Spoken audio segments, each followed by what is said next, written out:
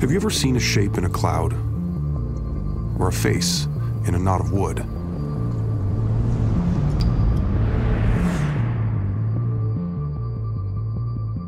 Every few months, Jesus appears to the unsuspecting in a piece of toast.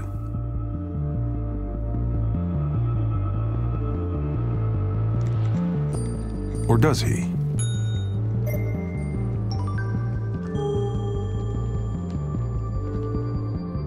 Human beings are pattern-seeking animals.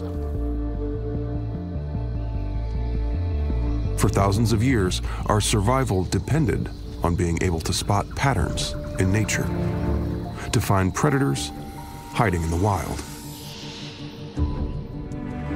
And so now, centuries later, we are still looking, still searching every cloud for faces, as if our lives depend on it.